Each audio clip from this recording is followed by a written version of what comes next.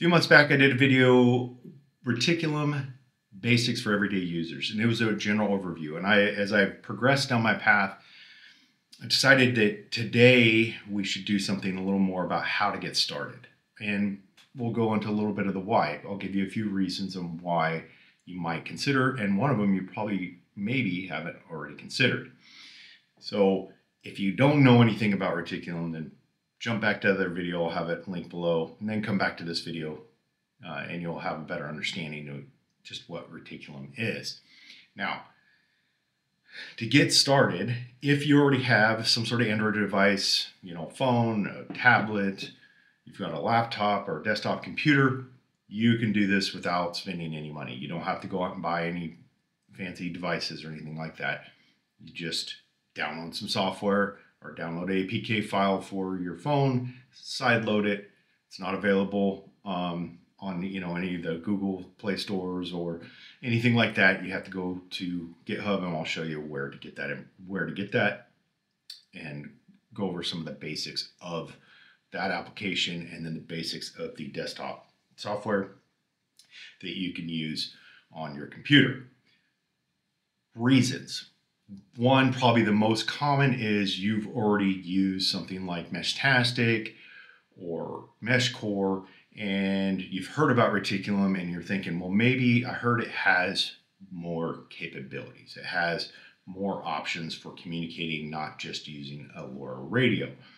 Now, you're correct, it does, but that is a good reason, right?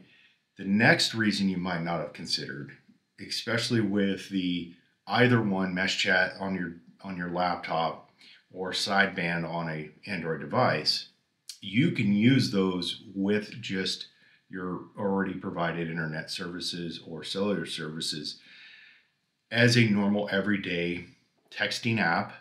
You can send files, you can send voice messages, you can do all that, but removed from all those centralized databases, all those centralized servers that are being data mined more and more every day. So if you're looking to take another little chunk out of and pull yourself away from some of these centralized services, you can simply use it for that and never connect an R node to it, never connect a LoRa radio to it, never connect a TNC and connect some sort of other radio to it. You could just use it for that.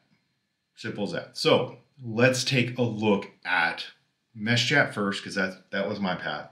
Installed on my laptop. And then I installed Sideband on 2 different Android devices. So the first place you're going to want to start is on GitHub. I'll provide the link down below. And this is where you're going to get Mesh Chat. Now, if you just go down, if you're not familiar with GitHub, you go down to where the releases are, click on that. It's going to take you the most recent release that just released about 2 weeks ago here in November of 2025. Download version 2.3.0. And once it's downloaded, obviously you're going to pick, first you're going to pick what type of device you're using. You're using a Linux device, using Mac, you're using a Windows installer or Windows portable. Typically, or for me, currently using a Windows computer, so therefore this is the one I downloaded. I just re-downloaded it because I had the last version, so I just updated it today. All right, once you have it installed, you're now in Mesh Chat, and you're not going to see everything you see on mine. First thing you need to do is set up your interface. And you're going to have your default interface, which is typically your internet connection through Ether or Wi-Fi, and then your test net that you're going to connect to. I'm currently connected to the Michigan Mesh test net.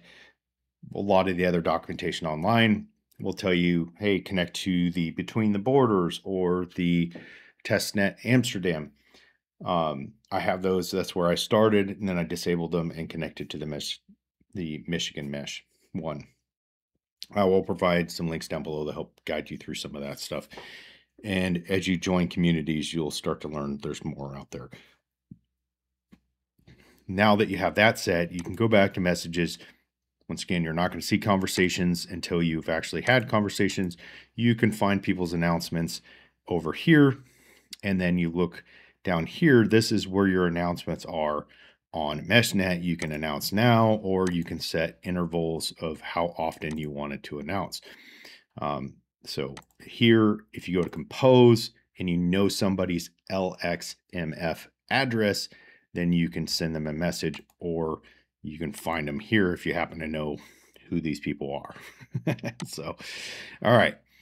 Now, Network Visualizer is a cool tool just to kind of visualize what's going on. You know, you can see that here's my EmComm Solutions terminal, and then there is the Michigan Mesh testnet that I'm connected to, and all the other people that are connected to that. And then out through here, you're going to see where one of my phones is connected through that. And then I have another one that just has it announced recently, so it's not on there.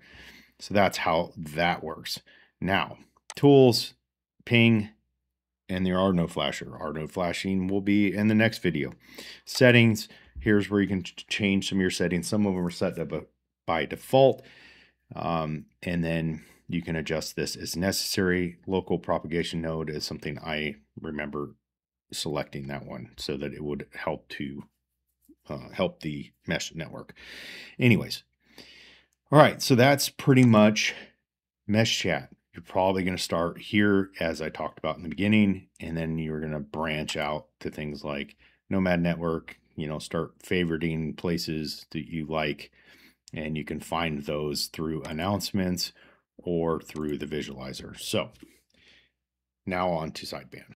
All right, so I'll show you where you get the APK file for Sideband. The latest version right now is 1.8.0. I just updated both of my phones with that, but it's over on GitHub too, like once again, the link below.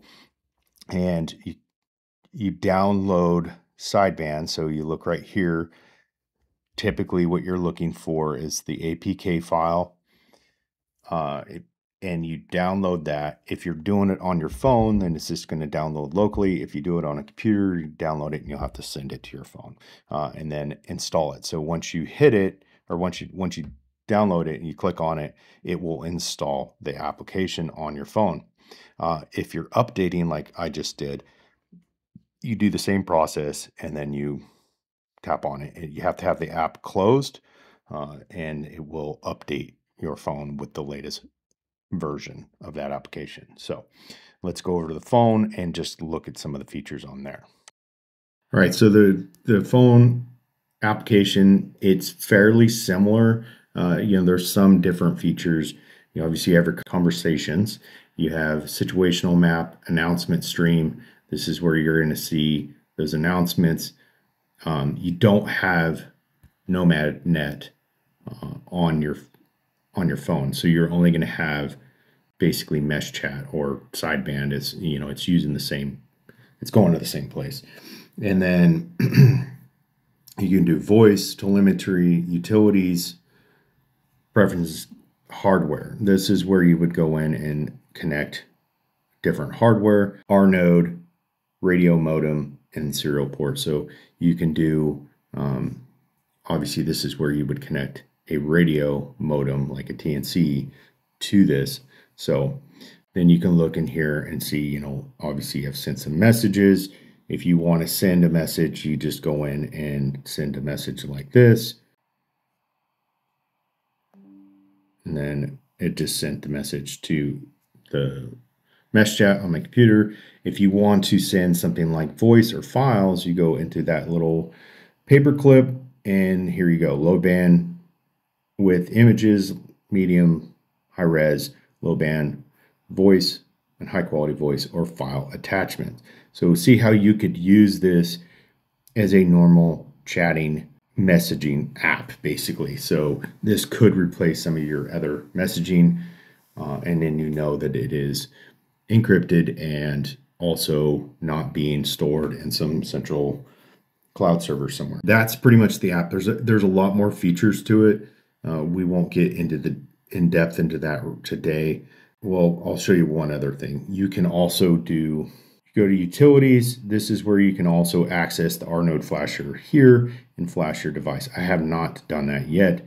And status log view and advanced RNS configurations.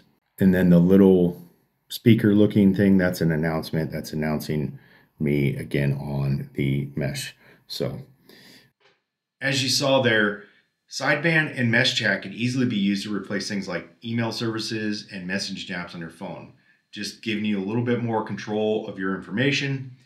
Along with that, it gives you the opportunity to learn more about Reticulum before you start doing things like R nodes or connecting, a radio modem and connecting your ham radios or other radios to that network stack.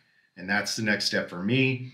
Next video will be on flashing R nodes and then connecting them to your phone or end user device. And then after that, we will cross that road when we get there, is connecting a radio modem and connecting up an amateur radio to that. So I hope you found this useful. You can help support the channel by subscribing, hitting that thumbs up.